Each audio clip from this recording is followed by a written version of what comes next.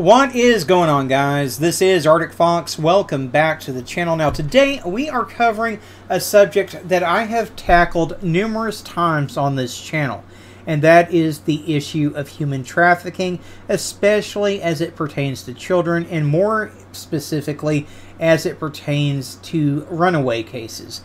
The United Nations calls it a violation of human rights, and people fall prey to human trafficking on a daily basis, especially in the South, according to an FBI agent that I recently spoke with. And while anyone can be a victim, children are often the most susceptible to human trafficking. A case comes to mind that I recently saw out of Meeks County, where the TBI announced Tuesday that a man and woman are facing commercial sex trafficking charges involving a minor. And this case sticks out in my mind. Authorities arrested 25-year-old Tristan Epperson of Rhea County and 33-year-old Clarissa McKinney on Monday. The TBI release came out on World Day Against Trafficking of Persons, which I think is ironic. FBI Atlanta spokesperson Tony Thomas says that more law enforcement agencies in the South are reporting issues like this case. And the TBI says agents began investigating Tristan Epperson and Clarissa McKinney in early 2024 after receiving information concerning their interactions with a juvenile.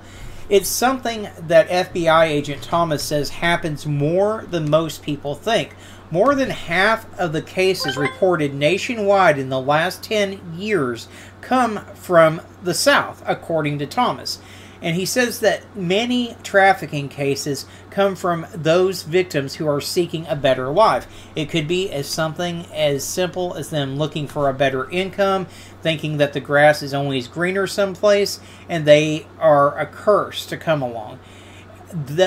These cases, the people get trapped in the lifestyle, and before they know it, they're being trafficked, according to Agent Thomas. Enza Hagens-Dyer spent her retirement working with those victims.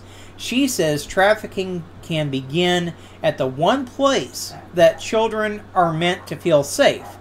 One very sad statistic is that trafficking often begins in the home, and it often begins at the hands of people that are trusted and who seek to exploit these victims. She goes on to say that the average age to enter into trafficking in the state of Tennessee is between the ages of 11 and 15 years old. Now, that's a sad, sad statistic. So, you have to ask yourself, what are the signs of trafficking? How can you spot it before it's too late?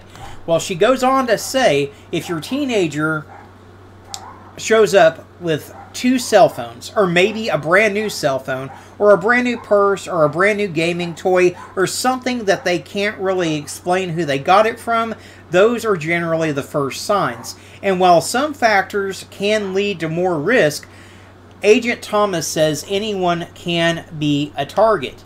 It can happen to anyone. It's not just the stranger who lives in a big city, according to Agent Thomas. Now, the case that we referenced earlier is alarming. Epperson is charged with commercial sex trafficking, contributing to the delinquency of a minor, and 6 counts of statutory rape. He's now in custody, and get this, his bond is only $100,000, which I think is absolutely ridiculous. This man should not have any bond whatsoever. But that gets worse, because McKinney, who is charged with commercial sex trafficking, contributing to the delinquency of a minor, and 6 counts of facilitation of statutory rape, was released on her own recognizance. Guys, you wonder why we have such an epidemic of trafficking in this country. This is why. You've got a man charged with 6 counts of statutory rape, contributing to the delinquency of a minor, and he only gets a $100,000 bond. His co-conspirator gets off on her own recognizance. It's absolutely ridiculous. And while I do believe in innocent until proven guilty in a court of law, when you're facing such serious charges, there needs to be no bond. And yet definitely don't release you on your own recognizance. That's absolutely the most absurd thing that I've ever heard in my life.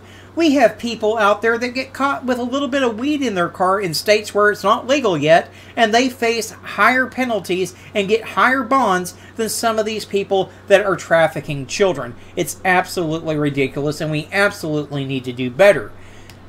It's absurd. Now, if you suspect that someone is a victim of human trafficking, you can certainly call 888-373-7888 and talk to someone. It's a huge issue in our country, especially in the South, and especially when it pertains to children. And we've talked about this numerous times on this channel when we talk about the runaway cases, because statistically speaking, children who run away end up selling themselves on the streets and end up in trafficking situations more often than children that are abducted simply as a means of supporting themselves. And unfortunately, it's these very cases, the runaway cases, where no Amber Alerts get issued, where parents have to fight just to get any attention for their children that are missing, that these law enforcement agencies don't seem to take seriously. And it goes all the way back to the 80s. Look at the case of Johnny Gosch, little paper boy, out doing his paper route, gets abducted. Law enforcement tells the parents they can't do anything. They can't even make a report for 48 to 72 hours. Meanwhile, all these years later, we find out that it's very likely that Johnny Gosch himself was a victim of trafficking. For those unfamiliar with the Johnny Gosch case, there are some videos on my channel about Johnny Gosch. He was a paper boy out of Iowa. He was abducted. Law enforcement didn't take the case seriously. He ended up being the first child ever placed on a milk carton, but it's one of those cases that I always bring up when I talk about the issue of trafficking, because it does really hit home the point that law enforcement needs to take these runaway cases far more seriously than what they are.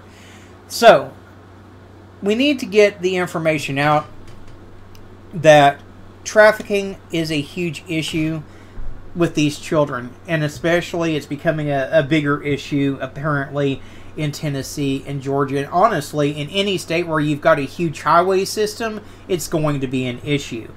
So do me a favor, give the video a like. It does help more people to see the video and hear what can be done to try to combat this, hear what some of the signs are. If you're a parent and your kid is bringing home toys and phones and electronics and whatnot that they can't explain where it came from, can't tell you any information about, certainly that's a red flag, and you need to be looking at that. You also need to be making sure that you're keeping an eye on what your children are doing online, especially these kids that like to play games like Fortnite and Minecraft. Those are huge breeding grounds for predators. They sit there and wait on kids that they can lure into their web.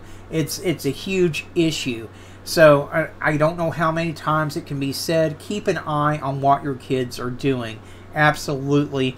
So do me a favor, like I said, share this out to all your social media, your Facebook, your Twitter, your Instagram. If you're not subbed up to the channel yet, consider doing that so that you can always be alerted whenever I post videos like this. But most important is to share it out. I mean, people need to know the information that's out there.